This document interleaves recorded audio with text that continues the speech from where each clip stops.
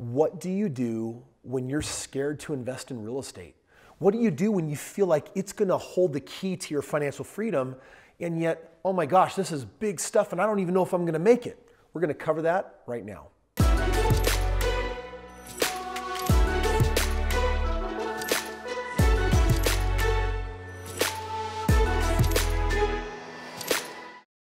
There's no better way to tackle this conversation than a successful investor that is already dealing with some of their fear, angst, anxiety. I've got Sandra helping us out with that today, which it's like, oh, thanks, Kris, really happy to be here, right? I mean, what is this anxiety coming from? I think it's fear of making a mistake. Yeah. And actually losing money instead of making money. Yeah, and that's a very real thing when you invest in real estate or do any kind of business. And some of you might have caught Sandra on one of her last videos. We actually were updating her game plan. She started 4 years ago. One of her properties, she's doubled her money. Her cash flows up. You know, she's had also a couple of normal setbacks in real estate, like what happens when the property doesn't rent or when there's an unexpected repair. But overall, it's been on the up and up.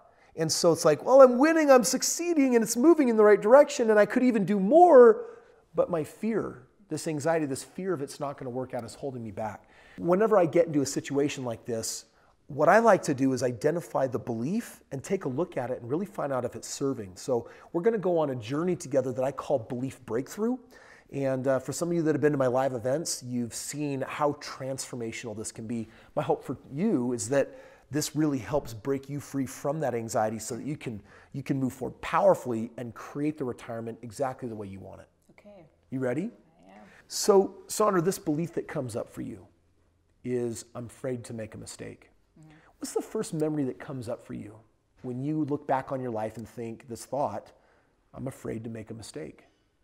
I have a sense of elementary school. Okay, so something early childhood. Yeah, just being in school and making a mistake and feeling really embarrassed. Yeah, I mean, you can probably identify with that. I know I can. I mean, who didn't go through elementary school having that feeling like the teacher wants me to do this thing or my parents want me to do this or I'm feeling this peer pressure and then didn't? And if you had to kind of create even a made up context, like when do you think that might have happened in elementary school?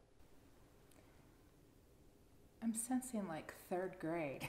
For whatever reason. For whatever, it's because I didn't like that teacher. Yeah, I did not like Miss Bohannon either. Sorry, Miss Bohannon. So what went down for you? I have a sense of, I remember I was wearing this dental appliance and I used to play with it in my mouth and she would call me out in front of the class and say, stop playing with that, you know? Was it like headgear or was No, it like the rubber band something that thingies sat or? on top of my teeth. Okay, so you basically had some dental treatment, you were fidgeting with it, and in front of the entire class, she says what? Quit playing with that in your mouth. And what did you decide about yourself in that moment that all eyes were on you, teacher called you out, you're noticing the rest of your peers are now part of this experience. What did little Sandra decide? That I'm not good enough. Yeah. So our childhood is where anything that you struggle with today as an adult, any fear, any anxiety, any anger, anything that isn't working for you, it all has a place of origination. It all comes from somewhere. And then we have life experience that reinforces it. We don't know if this is the point of origin, but what we do know is this was one of your early childhood memories that just said, I'm not enough. I'm not good enough. And I want to ask you, is that belief serving you today? No. No, but is it showing up in your real estate? Yes. Is it showing up in the way that you're treating your portfolio? Yes. In fact, your portfolio is performing for you, yes? Yes, it is. But you're also kind of treating it like what?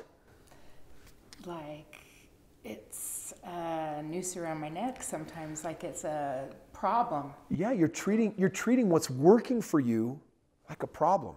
Now, by the way, if you color your mindset, I'm not enough, and I'm going to project that out on my portfolio and look for problems, what are you going to find if you look for problems? Oh, problems. Yeah, and by the way, the more problems you find, how does that feel inside? Oh, it's just like it confirms what you believe. Yeah, and does it end up creating more anxiety for you or less? Absolutely. Yeah, so by the way, who's creating your anxiety? Me. A third grader trapped inside that body saying, I'm not enough, and I'm looking inside my portfolio to prove that. Is that serving you?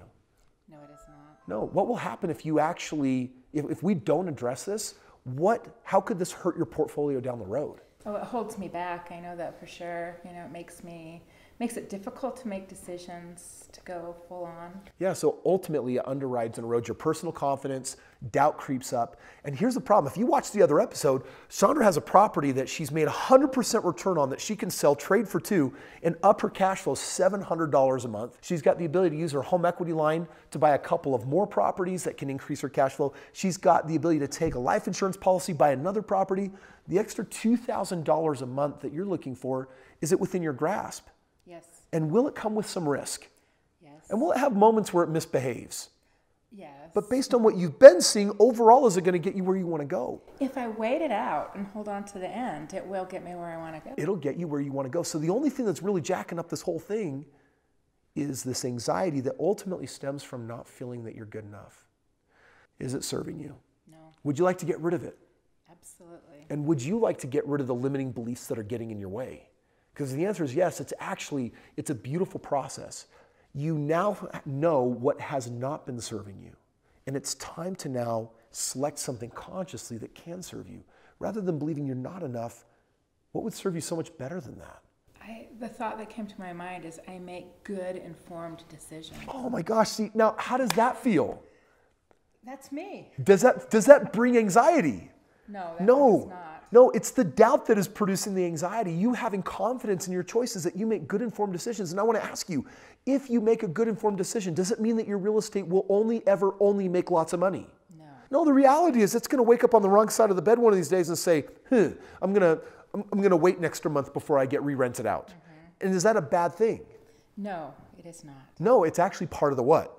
It's part of the whole system. It's part of the whole system for making a lot of what? Yeah, a lot of money. It's the system for making a whole lot of money. Yeah. So go ahead and rub the money board. Feel some good money juju there. Yes, why not? That's what we're creating here, isn't it? That's right. So let's go ahead and address this little girl here. Just imagine for a moment, I'm going to invite you to close your eyes. I'm going to invite you to imagine that you're in third grade. Who's your teacher's name? Mrs. Wigington. When Mrs. Wigington sees you fidgeting with your dental gear, and she's about to call you out in front of the whole class. And as she does that, here comes up this feeling that you latch onto, I am not enough. But you know what, in this moment, something other magical happens, something else. A person that you deeply respect shows up and gives you another choice, a different belief that you could latch onto. Who's that person that shows up for you? It's me at my highest and best self. You at your highest and best self, and what would you tell this sweet little girl that's about to believe that she's not enough? You know that you're everything that you are meant to be. And that you do a lot of great and good things. This is just a small blip. Yeah. It's just a small blip. And you already know that it means nothing. And probably nobody else is paying attention. Yeah, probably. So let's go ahead and step into this new belief right now in this moment, which is? I make good, informed decisions. Wow. Now, how does that feel? Good. Yeah, that is shining conscious light. I can see in your eyes. Just take a moment and connect with these brilliant, beautiful people. Yeah. How does that feel to believe that you make good decisions? It feels refreshing. I feel an instant sense of confidence. Yeah, and you are at choice whether you get to keep that with you now or whether you want to revert back to waiting for someone to pick on you and tell you that you're not enough. But instead, what can you do to reinforce this decision? What decisions do you need to be making? What decisions have been on hold that are going to help you build that bigger, stronger, more powerful portfolio? Well, the first thing is putting the Phoenix house on the market in the spring. You're ready now, aren't you? Oh, yeah. Going to trade that for two more? Yeah, and possibly the Indiana. I know, you've said maybe to hold on to that, but there's some things going on, so it might be time. One might even be going on the market as well. Awesome. Any other choices that you want to make right now? Just peace. Awesome. Just choosing to peace. Choosing to peace. Friends, every emotion that we feel is a choice. Never use your emotions against you to sabotage your efforts. You want to be really successful in anything, whether it's real estate investing or business or marriage or whatever thing that you're focusing on. Understand that the skill set is important. Knowing what to do is important. Knowing how to do it is important. But how you feel about it is equally, if not more important. And you are ultimately at choice with the way that you feel. So for you, here's the doctor's prescription. I'm going to invite you. It takes 3 weeks to grow your neurons. So I'm going to have you grow something new, which means every day get in a peak state and every day recite, I make great, brilliant business choices. Try it on. I make great, brilliant business choices. Feel good? It does. All right, guys, let's give Sandra a huge high five, round of applause on that one. And make sure that you clean up your limiting beliefs so that they do not get in the way of the success that you've been waiting to have.